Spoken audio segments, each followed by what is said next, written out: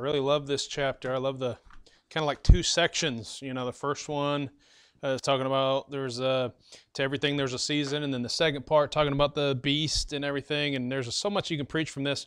I always remember the time I was preaching a series through the book of Ecclesiastes in Iola, and there's a guy who had been coming somewhat faithfully for a little while, and he said, so I preached a message on Ecclesiastes. We're in chapter 3, and the message was, there's a time to hate. That's not what I'm preaching tonight, but there's a time to hate. And I went through the whole Bible, showing verse after verse about how the Bible clearly says there is a time to hate. And, I was not being ugly about it, or not like some great desire to just be hateful and mean and stuff like that. That wasn't the point of the message at all.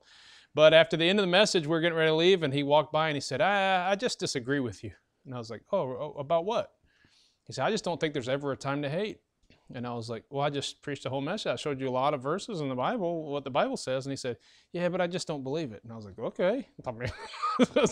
You either believe the Bible or you don't believe the Bible. But this is a man's words. This is Solomon's words, but under the inspiration of the Holy Spirit. But it's backed up in so many scriptures about that. But anyway, it has nothing to do with my message tonight. The message tonight, which might seem a little strange at first, is about being wasteful. Being wasteful. We're going to spiritualize that a little bit here in a minute. But I went in two different directions in my mind, like how exactly I wanted to preach this, because number one, we understand the negatives of being wasteful. And so I want to spend a little bit of time talking about that, but the actual message is going to be being wasteful in a positive light, okay, which might be a little strange here for a second. But wasting time. All right, wasting food. Does that bother anybody? That bothers me.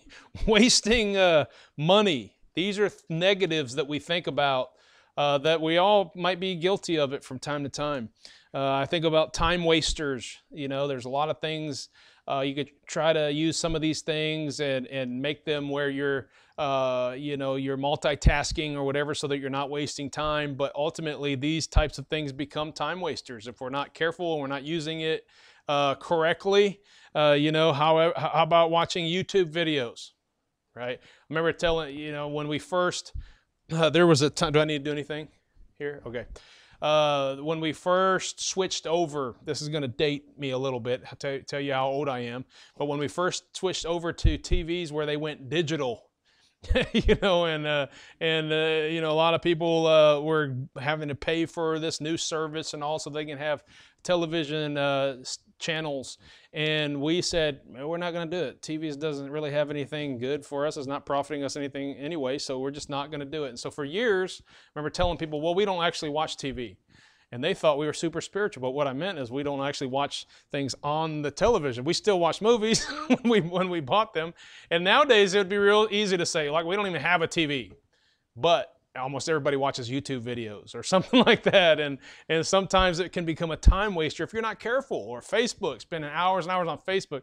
I'll tell you what's a time waster, trying to debate with some people on Facebook about certain things. It's like you're just like talking to a brick wall, okay? The time waster. And your time can probably be better spent somewhere. These are things that it's a negative that we have to be cautious of and be thinking about. Wasting food. This is an interesting one to me. Like, I typically put a lot of food on my plate and sometimes still go back for seconds. But I usually put a lot of food on my plate. But, have you ever noticed kids, they don't have any discretion, and sometimes they'll put like way too much on their plate, and there's no way they're ever going to eat that. But sometimes they do that, and ends up a lot of times being thrown away or something like that. What's funny is, you probably, did your parents ever say, like, hey, there's starving kids in Africa? Use that on you whenever you waste food. There's starving kids in Africa. Of course, I remember as a kid thinking, well, how's this going to help the starving kids in Africa if I eat all my food? But here's what's funny about that. First time I had a interaction with a guy from Africa, right? This is when I felt like I was called to the Gambia, West Africa, and I met with this guy, and we sat down. I took him out to all-you-can-eat buffet. No particular reason. That's just where we ended up. And he filled his plate, and he took like 5 bites and ended up like just leaving the whole thing It was like a Chinese restaurant or something like that. And I thought, oh, there's starving people in Africa. And years later, we went to youth camp, the teens, and there was this kid. He was from Africa. I don't know why he was here, if he was like a foster kid, or I don't know, maybe they just moved here, but he ended up in somebody's church. They brought him to camp. And he was African enough that there was a language barrier. You know what I mean? Does that make sense? Like, he hadn't been here that long. He was still having a hard time speaking the language and everything. But we went through the lunch line when it was time to eat. Same thing. Filled his plate up, took a few bites, and just threw the rest away. So I thought that was pretty ironic, because even though in our culture we eat a whole lot of food, this is just it's not just a cultural thing in the United States. I think people, when they have the luxury to eat a lot of food, they're just, same as water. You know what I mean? There's some countries where water is so precious and they got to be really conservative. How many of you guys like leave the water running? I thought about this one day. I'll leave the water running the whole time I'm brushing my teeth. And like a little bit later, I'm like, man, I just wasted a bunch of water for no reason. But that's kind of how we do when we're living in luxury. We don't think about those things.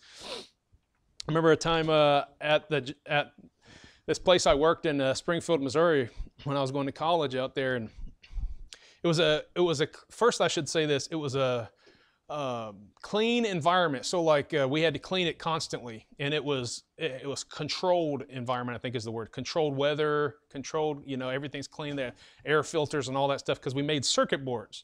And it sounds really cool. Like I know something about, I don't know anything about computer, but I knew how to program the machine to drill the holes. And then you just watch it drill holes for a while, and hopefully it doesn't break any drills, and you change the table out and all that. Well, this lady, I remember, everything's clean. You clean it like 5 times a day because you get bored, you don't know what to do. It's just time to clean everything again. Everything was like super clean. Well, this lady came in with a I don't know, some kind of fast food, whatever. She had this big, old, juicy hamburger, and I remember thinking, oh, that looks good. I was really hungry, college student, and she was talking, and she was walking by, and she dropped it, and it fell on the floor on one side, one bun, one side. And she said, oh, now I got to throw it away. She threw that in trash. I was like, what are you doing? First of all, I would have picked it up, eaten it just like that, the way that it was. But even if you don't want to do that, throw one bun away and eat the rest. I just couldn't believe what a waste. But anyway, I'm more concerned about wasting food than all these other things, it seems like. Anyway, wasting money. Here's a big one. It has become so easy for me. It's not like I'm rich and have just a ton of money, but it's become so easy out of convenience to go to the convenience store, and otherwise known as the gas station, and pay way too much money for a drink or a snack, than what, we could have I could have got something from the house, take a banana with me or whatever, make some coffee at the house. How about wasting money? Go to a coffee shop. And I like coffee. You guys know I like coffee, but you can pay $4 or $5 easily for a coffee at a coffee store. I don't know how much I just paid at Panera Bread earlier, but I'm not saying, we just have these things in our life where we need to work on them sometimes and be less wasteful, because we understand just looking at things the way they are, wisdom says you shouldn't be wasting things, okay? Look at Proverbs 18. And hold your place in Ecclesiastes. We'll come back to that. Proverbs 18, verse 9. Proverbs 18, verse 9.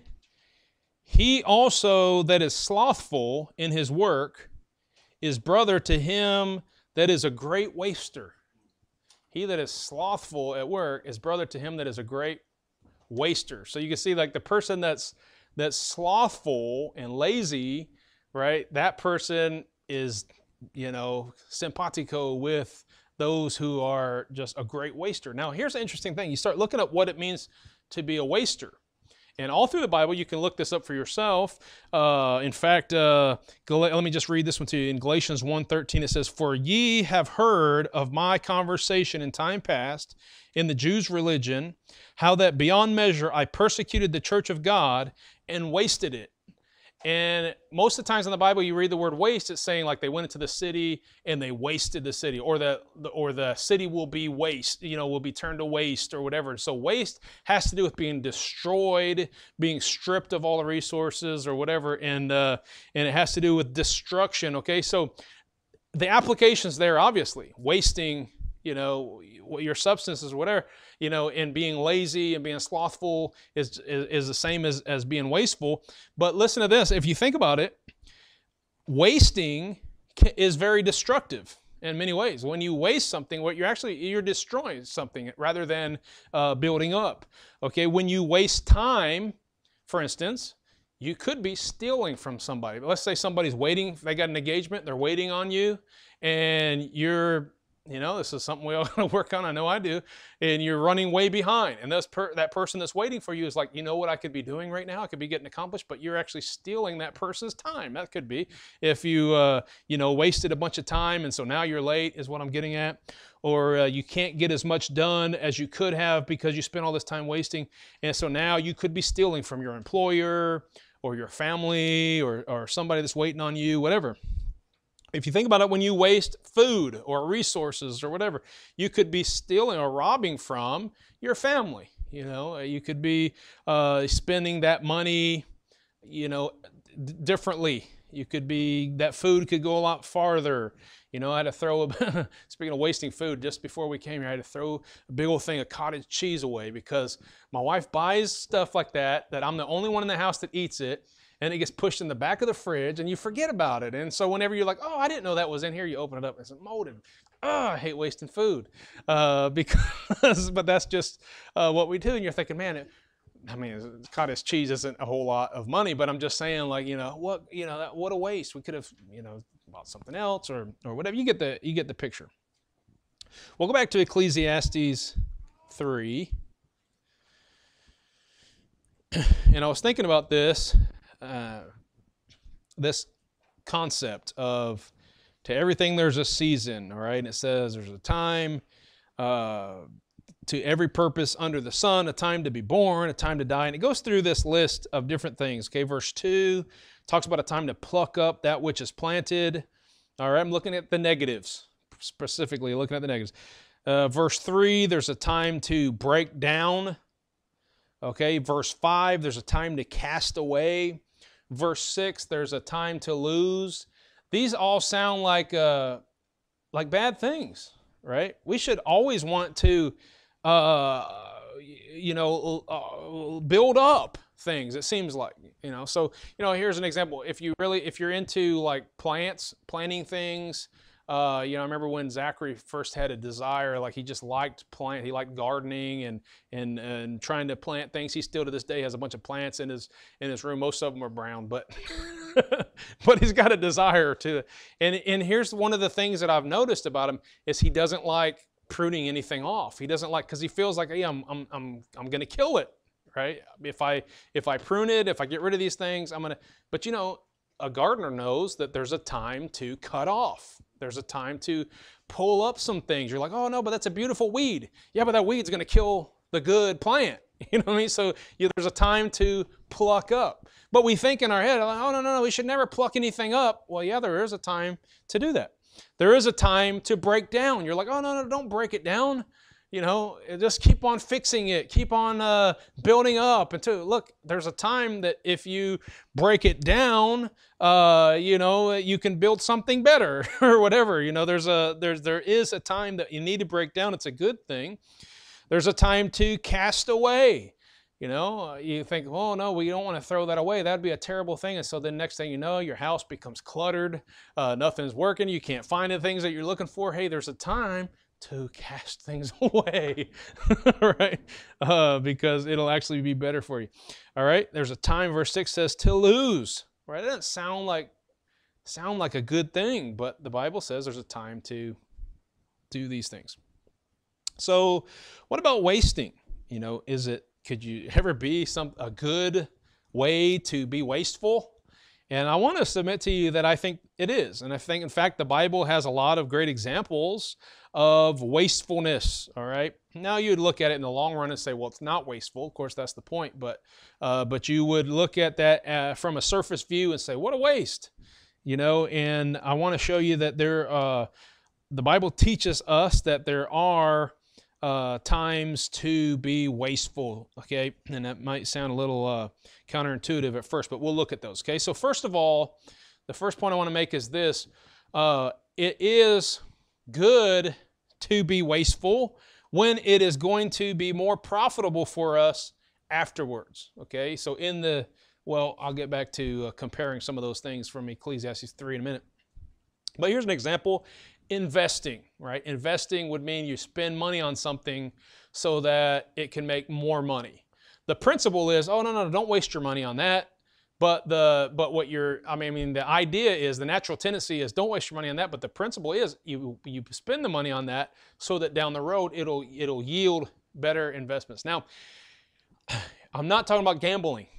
Okay, gambling is not investment. If you're gambling, that's wrong, because you're saying, hey, I really want to make a lot of money, and so I'm just going to throw caution to the wind and just play my cards and wish for good luck and hope that, you know, when I throw my money at that, it'll come back and it'll end up being a good thing. And look, some people do win the lottery. Some people do go out to the casino and end up winning big, but most of the time it ends up leading to a terrible lifestyle, and it leads to a whole lot of waste, negative waste, that nothing good comes from it. In fact, even if somebody wins, what happens is then they get a gambling addiction, and they're like, hey, if I won once, I can win again. And then you know how that plays out. It never ends up being good. And so that's not what we're talking about. But theoretically, the idea of investing, you know, like, I'm not big on stocks and all that kind of stuff, but the idea of investing is you put that money aside, or put it towards something, what you can afford to put there, and it becomes more. You know, that's the idea. Obviously, I would suspect not many of us are involved in a whole lot of investing. Probably. No, there might be somebody, but that's the principle, okay? Now, how about this? It's never a waste of time. I love this quote here because it's very true, and I have to remember this sometimes. But it's never a waste of time for a lumberjack to sharpen his axe. You ever heard that? It's not a waste of time. If you watch a lumberjack, like someone who's cutting down trees with an axe, you ever tried that? It's difficult. When someone's cutting down trees, big old trees with an axe, what they're going to do is they're going to stop every once in a while, and they're going to sharpen that thing. And now somebody could look at that and say, hey, you're sitting down sharpening your axe, you're wasting time. You could be just, you know, banging away at that tree so you can cut it down. But the thing is, in that time that was wasted, it wasn't wasted at all, of course. In that time that was wasted, sharpening his axe, the job's going to get done better. I was convicted when I started writing this down that we need to sharpen our lawnmower blade. Okay, it'll do a whole lot better in the long run if we'll just stop and take the time to do that. Here's a couple of other examples. In Army, I've brought this illustration up a lot, it seems like lately, because there for a little while I was just, for whatever reason, I was drawn to the idea of training, how our military train. Well, I know what started me down that rabbit hole, but anyway, it wasn't a time waster because I'm using it right now.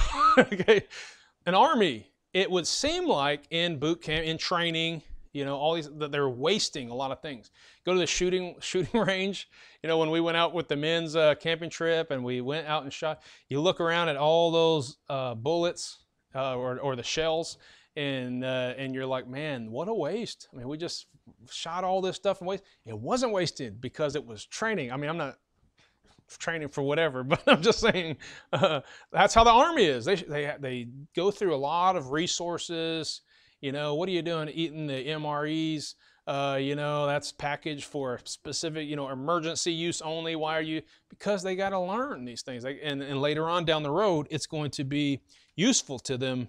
Or how about these tedious, ridiculous jobs? My dad was in the Marines, so we were on a lot of military bases. We went even to some of the places where they did boot camp training and all that. And I'm telling you, they will have, if there's nothing to do, you know, military, like the leader will, I can't think what commander or whatever, will tell the guys to do some of the most ridiculous jobs. I'm talking about you've heard of the scrubbing the toilets with a toothbrush. I mean, why don't you give them something better than a toothbrush, right? What a waste. A toothbrush is going to take you forever, right? But there's a reason for that. There's something that they're training them to do. You know, here, go mow the yard with a pair of scissors, right? What a waste. Give me a lawnmower. There's a reason, right? They're giving these tedious jobs and they're making them obey and they're making them do all this stuff. And you say, what a waste. Okay, it's not wasting, or let me put it this way. It's right to be wasteful if in the end it is going to lead towards something good. Now, again, this first point, I guess you could say it's not really wasting, so it wouldn't seem to fit. But I wanted to bring that up because it's very true. Sometimes you feel like, I'm wasting. This is waste. This is not good. But you have to look at what it's going to do in the long haul. All right, doing foundational work. I guess most of you guys know I've been trying to do some body work on the Suburban, and I'm not a body mechanic. I don't know anything about that. In fact, I'm having to learn patience, because if you have never looked into what it requires to repaint a vehicle, you know, first you got to pull the dents, then you got to sand it down, then you got to use filler, then you got to sand that filler. But look, that's not enough. It's still misshapen, so you got to go put some more filler, then you got to sand that down. Once you finally get it where you think it's sanded good, and you clean it all up, and you tape off the windows, and you tape off the mirrors, and everything is all taped up, and then you spray it with some primer, that primer reveals that you didn't do enough sanding the first time, so you got to go sand it all again. And then you got to put some more primer. And I'm telling you, man, somebody's like, oh, it looks like you did a good job. I'm like, don't get close, because it is not right. So I'm learning to do that. So the time that you put into the prep work that seems like a waste, it's going to save down the road. It's going to really help you out if you'll do that first. And you're like, oh, I'm just wasting time, burning daylight. I need to get the paint on there. No, you need to first do the prep work. Do you understand? So there's a lot of ways that we can look at that and say wasting time isn't really wasting time at all. Okay. So point 2.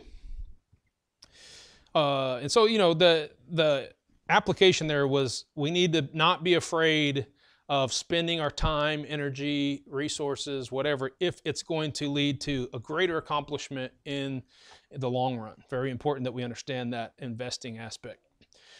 Number 2, when is it right to waste?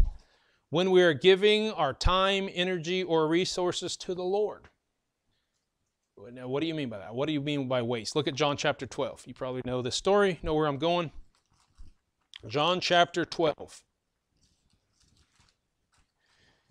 And no, this isn't a plea for, oh, just give everything you got, put it in the offering plate. That's not my point. But my point is, when you are giving to the Lord, you can't waste. It's not waste. You can give abundantly. You can give what seems to others to be wasteful. You can give it. Look at John chapter 12. I just preached this a while back. I preached a message called Beautiful Feet, and we ended up talking about this. So a lot of these stories keep recycling themselves. Then Jesus, 6 days before the Passover, came to Bethany, where Lazarus was, which had been dead, whom he raised from the dead. There they made him a supper, and Martha served. But Lazarus was one of them that was at the table with him. Then took Mary a pound of ointment of spikenard, very costly, and anointed the feet of Jesus and wiped his feet with her hair, and the house was filled with the odor of the ointment. So she just put this whole pound and just poured the whole thing out and poured it on Jesus' feet, wiped it with his hair. I think probably anointed his head too, if you compare the gospel accounts. Verse 4 says, Then said one of his disciples, Judas Iscariot, Simon's son, which should betray him. You want to make sure we understand who this man is and what his motives were. Why was not this ointment sold for 300 pence and given to the poor? This he said not that he cared for the poor, but because he was a thief and had the bag and bare what was put therein. I'm telling you, when you do something for the Lord and it seems wasteful, it seems like you spent a lot on that, it seems like you put a lot of into that seemed unnecessary, there's always going to be people that say, you could have done better things with your money than that. You know, you could have done, you could have fed the poor. You could have, you get these kind of accusations all the time, especially as churches, in churches, they get these accusations that they're being wasteful. But the truth is, if you're giving to God, it's not wasteful. All right, so you're giving your resources. That's a good thing. Now, look, I'm not saying be unwise. You still got to take care of your family and your life in other ways. But look, anything you give to the Lord, that's a good thing. Money, time, whatever. How about this? Just the effort and the sacrifices and what it takes to be a disciple. Look at Mark chapter 10. You know, I've preached on this a lot, and you guys know, I think we're all on the same page here, but somebody doesn't have to be a dedicated disciple of Jesus Christ to be saved and go to heaven, right? The Bible's, I think, very, very clear on that. There's people that are disciples, and they give everything for the Lord, and they're very diligent, and they want to do better, and they want to keep growing. And then there are some people who, you know, they got saved, but they still struggle, and they don't accomplish a whole lot for the Lord. They're unfruitful and barren, the Bible would say. But the Bible says here in Mark chapter 10, look at verse 28.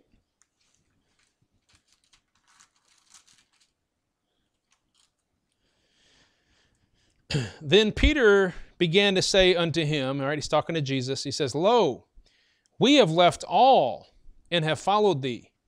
And Jesus answered and said, Verily I say unto you, there is no man that hath left house, or brethren, or sisters, or father, or mother, or wife, or children, or lands for my sake and the gospel's, but he shall receive 100-fold now in this time houses, and brethren, and sisters, and mothers, and children, and lands, with persecutions, and in the world to come, eternal life. Now, there's a whole lot to unpack in that verse, but you get the point. Hey, there's nobody that's going to give up those things for the Lord who God is not going to reward in this life. Now, those rewards, that 100-fold reward might not be what you're thinking it's going to be, but if you give your life to the Lord, He's going to reward you in ways that you never could have fathomed would be a huge blessing and 100-fold blessing on your life.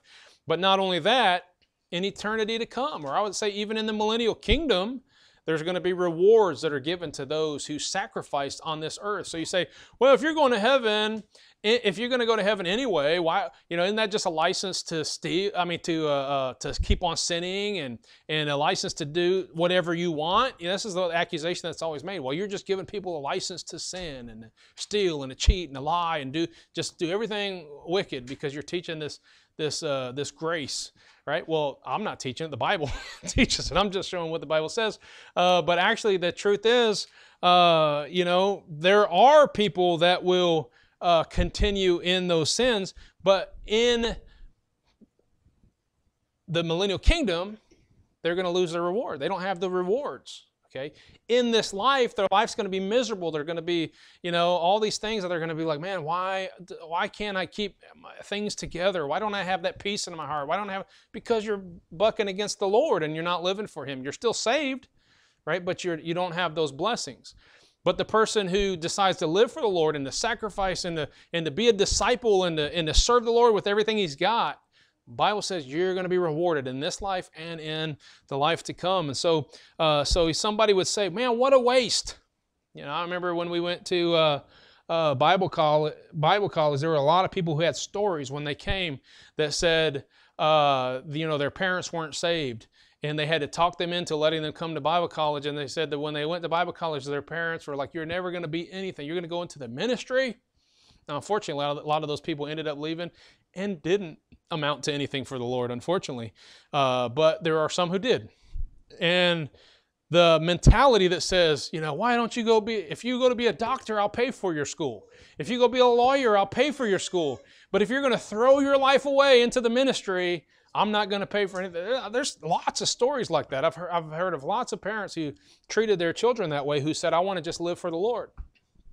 And this isn't a message about Bible college, but that mentality, shows that they don't understand that you can't waste your life for the Lord, in a negative way. You give your life to the Lord and you sacrifice. God's keeping track. God's watching. He knows what's going on, and He's going to reward that greatly.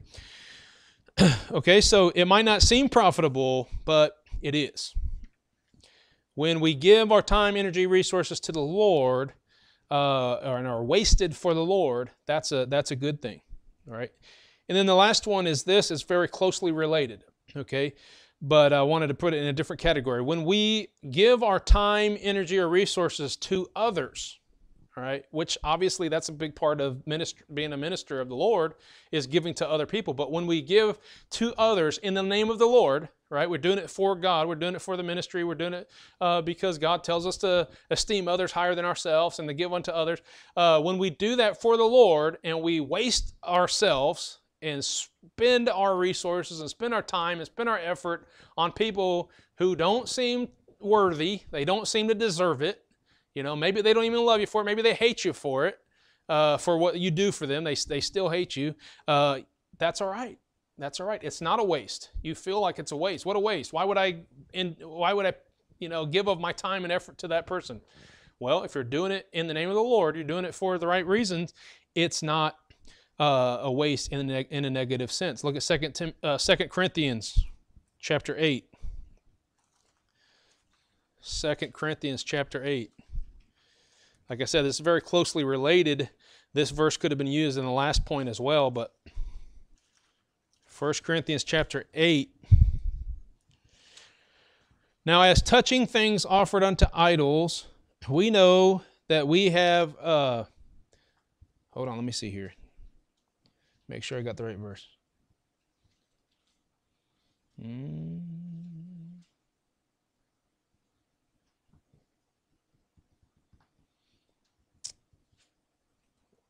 I don't think that's right. Okay. Oh, because I'm in 1 Corinthians. 2 Corinthians chapter 8. 2 Corinthians chapter 8. Okay. Moreover, brethren, we do you to wit of the grace of God bestowed on the churches of Macedonia, how that in great trial of affliction and abundance of their joy and their deep poverty abounded unto the riches of their liberality. For to their power I bear record, yea, and beyond their power they were willing of themselves, praying us with much entreaty that we would receive the gift and take upon us the fellowship of the ministering to the saints. And this they did, not as we hoped, but first gave their own selves to the Lord and unto us by the will of God, insomuch that we desire Titus that he as he had begun, so he would also finish in you the same grace also. So the church of Macedonia, what he's saying is they wanted so badly to help those in need. All right, and so they begged Paul to say, hey, take this and go help those churches that are in great need. And they did it to the point of their poverty, but they were joyful about it. They were happy about it. Hey, we want to be a blessing. We want to help those people. And they gave, and some people would say, no, you need to look out for yourself. I mean, don't waste the money. Don't waste all that. But they were giving it to be a blessing to others. And Paul here is saying, man, they gave, and they're much liberality, right? They're liberal. If that's the only way that it's, as a Christian, it's okay for you to be liberal. Okay, when it has to do with giving to the Lord's work. Otherwise, we're not liberals. But anyway, but here they gave, and they gave greatly, but it wasn't a waste, or it was a waste, but in the good way. All right. Paul also gave of his time and his energy and his supplies to people. 2 Corinthians, you're still in that book. Let's go to chapter 12. 2 Corinthians chapter 12, look at verse 15. I love the Apostle Paul's attitude here, and he says, I will very gladly spend and be spent for you. Look at this part. Though the more abundantly I love you, the less I be loved. Now doesn't that seem like a waste? Like pouring out your love on somebody who, the more you love them, the more they hate you. But isn't that what Jesus taught? You know, he love your enemies and give to them that despitefully use you and all that. And so Paul's saying, look, I will gladly spend and be spent for you. Well, wow, that's a waste, Paul. Don't you know that's a waste? You're a Hebrew of the Hebrews. You should know better. You know, they knew how to spend their money wisely, you know, and here he was just wasting himself, but he says, I'll gladly do it. Right? Why? Well, he knows that it's going to serve a greater purpose. Philippians 2, verse 3 says, let nothing be done through strife or vainglory, but in lowliness of mind, let each esteem other better than themselves. I just preached yesterday in Iola on the concept of esteeming others higher than ourselves. And the Bible says, look, if you don't go through life concerned about your own vain glory, right? Doesn't mean anything, but you're just lifting yourself up or whatever. No, what God requires us to do, wants us to do is to esteem others higher than ourselves. Right? I mean, we don't love ourselves enough to take care of ourselves and feed ourselves and get sleep. We do all those things, right? In fact, that's another thing that sleep sometimes seems like a waste. Doesn't it? I mean, like, man, I could get so much done if I didn't sleep. But it's not. If you don't get sleep, you're going to pay for it the next day, or you're not going to be as productive or whatever. So sleep and rest can actually be a good thing. All right, but sometimes you have got to, for the sake of the Lord, the sake of the ministry or whatever, you might have to endure sometimes going without sleep. I'm sure the Apostle Paul did that, but he said, I'll gladly spend and be spent for you. So this is something that we need to keep in consideration. All right, so here's a conclusion. There's no doubt that we all can work on not being wasteful, in ways that I've mentioned already.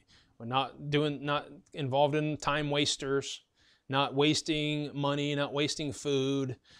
We could certainly get better at that. Although, in the scheme of things, those things aren't nearly as important, as the ministry and the work of the Lord.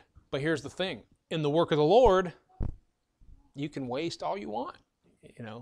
You understand what I'm saying. It's not really wasting, but you can give and give and give, and others can say, why are you doing that?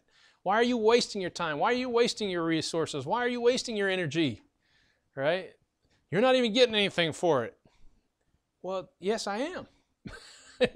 You just don't understand that. But really, I'm getting, and I say we, all of us who do that. Well, when we give ourselves, when we spend and are spent for others, the rewards are great, and there's nothing that is negative about that at all.